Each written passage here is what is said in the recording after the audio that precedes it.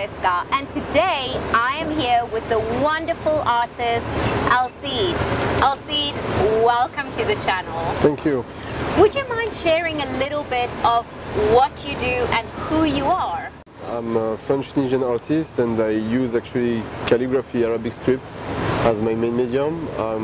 Most of my work is on the public space as big mural, and since a few years now I start doing sculpture as well, and I do also some studio works. I work more and more into canvases, but I really enjoy painting in the public space. That's what I enjoy the most. Okay. Yeah. Wow, that's very interesting. And did your art start in the UAE itself, or where did you start? No, I started. I've been since I'm a kid. I paint, so it's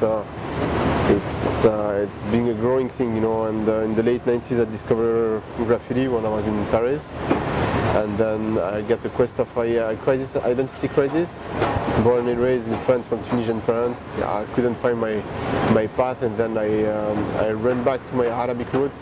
So I started learning how to read and write Arabic, and this is how I discovered calligraphy, and then just came back and all started building up. But no, I'm in the UAE. It's been like 5 years, but I've been painting for more than 20 years now. Amazing. Same as me. I've also been here 5 years.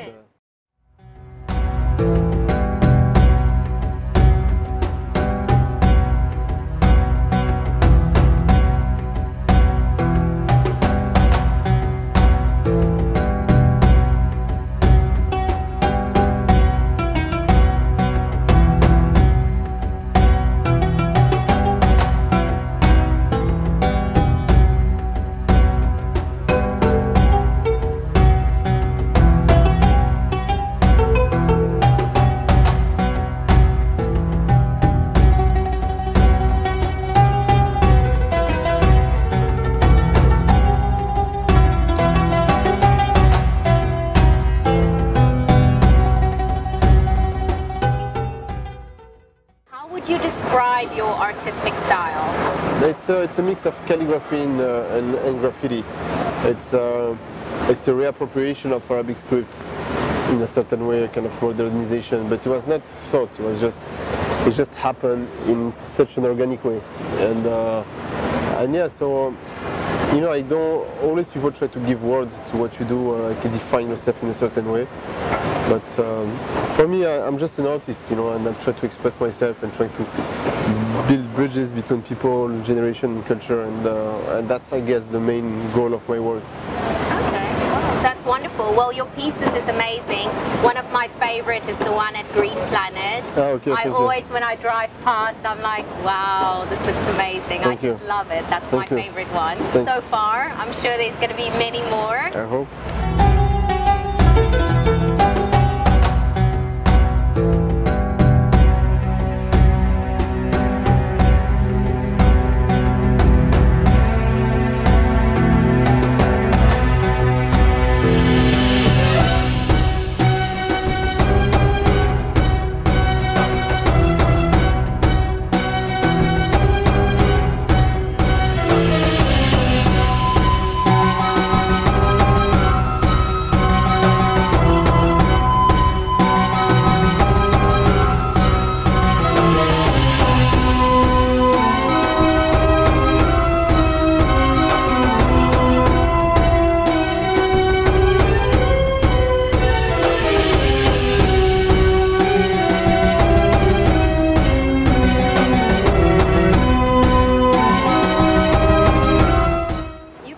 A project in Egypt. Would you mind sharing a little bit about that? Okay, yeah, in 2016 I did this project called Perception, which is a mural, an anamorphic piece. It means that you can only see it from one focal point, that we painted over more than 50 facades, and it was inside the neighborhood of the Cairo garbage collector. So we get so much difficulties, you know, like I mean, in terms of logistics, but in terms of experience, it was the most amazing experience that I've lived.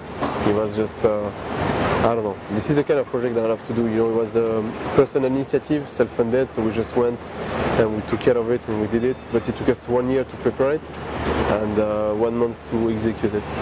And it was quite hard, you know, getting everyone's approval. And there was no approval at all. It was just we just had to convince the priest, and then when the priest, which is the leader of the community, approved, because the police doesn't go there, taxi, they don't go there. Like a lot of people, they're scared to go there when actually they are the most amazing people that I met in my life, you know. And just yesterday night, one of them called me, you know, to tell me that he was getting married in June.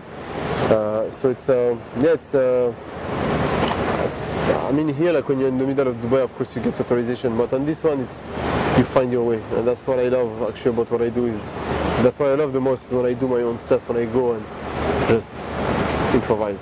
Do the projects. Wow, that's amazing. Because it is also something that's very close to my heart, is the whole, you know, like the recycling, because that's my main medium, yeah. like, you know, so that project. And I also saw the video that was done on that was really brilliant. So I would recommend you guys do watch it. I will link it below so you can see it.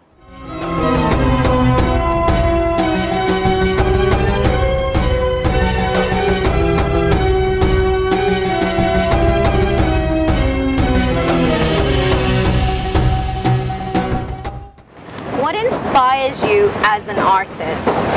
Yeah, like people have this idea of artists that just go sit on the beach or like go on the top of a mountain and sit down and get inspired. I think for me, just like a kind of romance that for me doesn't apply. You know, there's not one thing or another one that inspires me. What I try to do, I think, is like more people or places that inspire me. It's not like inspiration comes like that. You know, it's not that something that just you have an idea, you see something, then you have an idea, and then you try to develop it. You don't have a concept or something that just comes like that. This is a work that you do, and people think that as an artist you have an ID box that you open and say, oh, you have stuff inside it. No, it's yes, the people you meet. It's yeah, it's places that you visit, books that you read. It's more how I think that's where inspiration is coming from. It's not just one thing. And yeah, I'm trying to go against this kind of romance of artists, you know, like how artists should be seen or how artists are seen, you know. Yeah. No, that's true, because I feel a lot of people think, you know, yeah, like, you know, when you're an artist, that's kind of your mindset, and people automatically put artist in this box, but you know, that's not the case. No. Each artist is different, and each one's got a different style.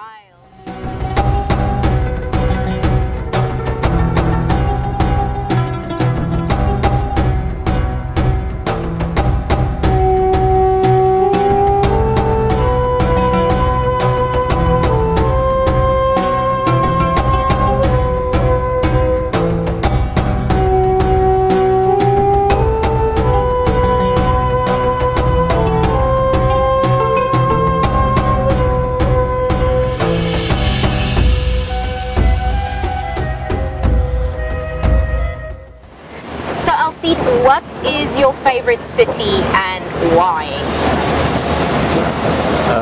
Okay, if I can say two favorite cities, I think the city where I was born, Paris, because my friend and family are there, and Gabes, which is my city, my homeland, you know, where my parents are from, but I'm from there as well, even if I was born in Tunisia, in France. So it's, yeah, you know, and why? It's just because they're close to my heart. I think, yeah, that's maybe this is not the most amazing city for people, Gabes, but for me, my family is there. I have like all my childhood memories from the summer over there. So, and for me, that's what is important. I can connect emotionally to those places. Yeah, so it will always have a special place for you as well. No matter where you are, you'll always love going back there as well. That's brilliant.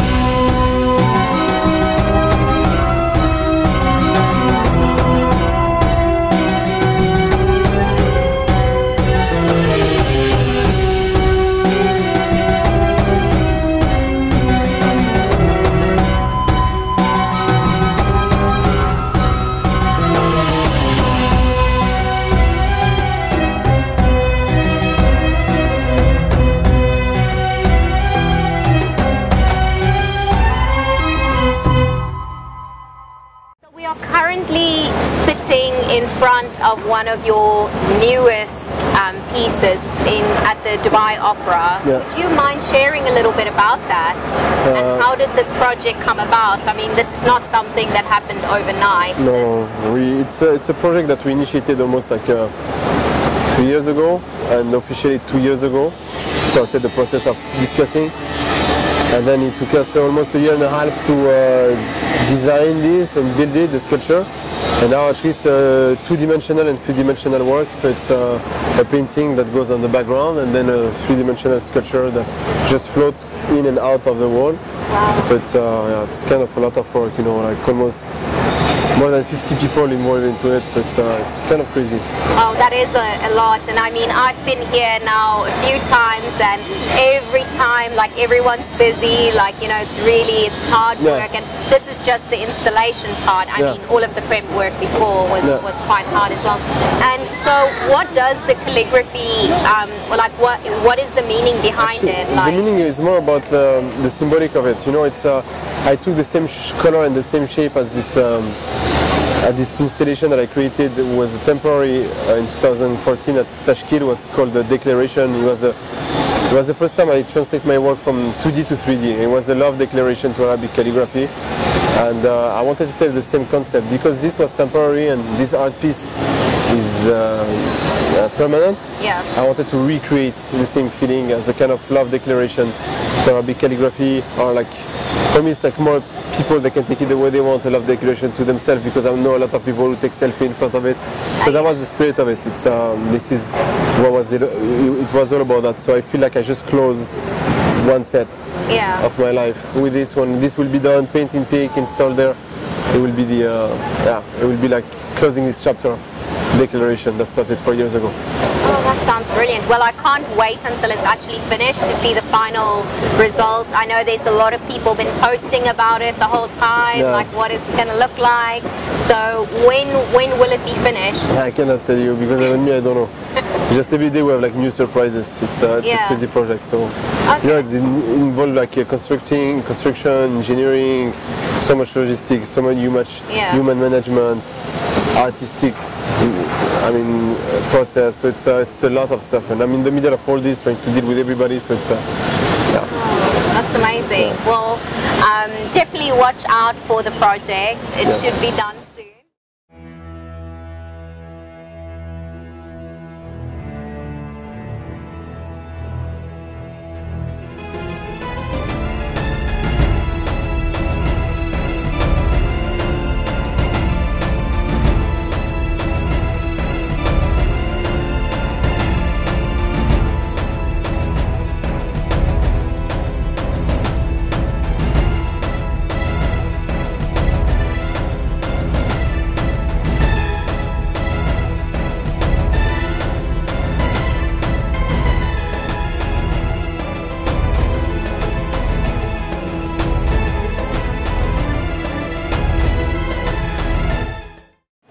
Any advice for any young artist starting out? So once I met an artist called Christo, and he told me what is good for me won't be good for you as well. And the only advice that I can give, and it might not work for everybody, is just be true to yourself. Don't try to copy anybody. Be inspired. Stay humble and true to yourself, and don't be cool on social media. Like having followers and like doesn't equal to talent or to anything, you know. So it's and I feel today we're too much into this social media feeling, you know. And me, sometimes I get tired of it. I just want to throw my phone. And even when I don't post for weeks, people they ask me, "Oh, what's wrong, LC?" And I'm like, guys, you know, like I'm just focusing to my work. And I know I waste so much time on this today, you know. But it's a way also to share your process and share, you know, what you do with people. But I think don't get caught up into this social media trend. That's dangerous.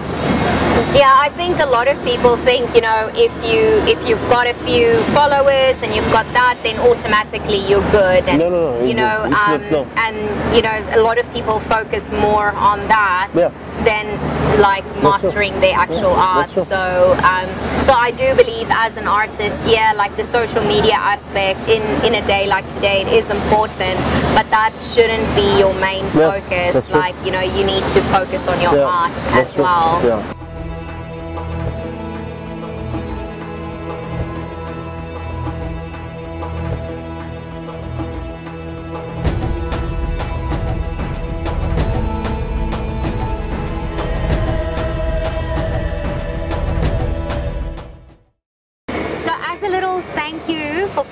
channel, I would like to give you one of my blackboards. Thank you. So this is made of recycled Nespresso capsules. Okay, wow. That I just like take and create, and then that's a little Swarovski crystals.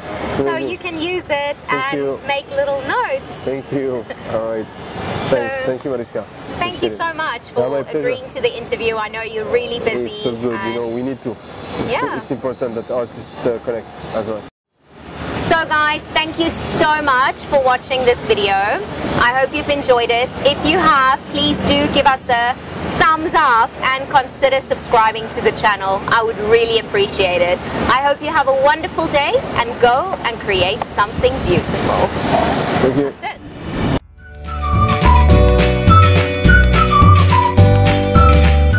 And last one is, okay, so. You know, I know if you're the artist Christo, and Christo is this artist who do this kind of crazy installation, and once he hello, hi. Hi, I'm Janus. Hi, Janus. I'm the architect for the opera. Ah, wow, okay. Love it. Thank you, thank you. Oh, it's amazing. really nice. So conversation that we created. Oh, I think it's very good. That's cool.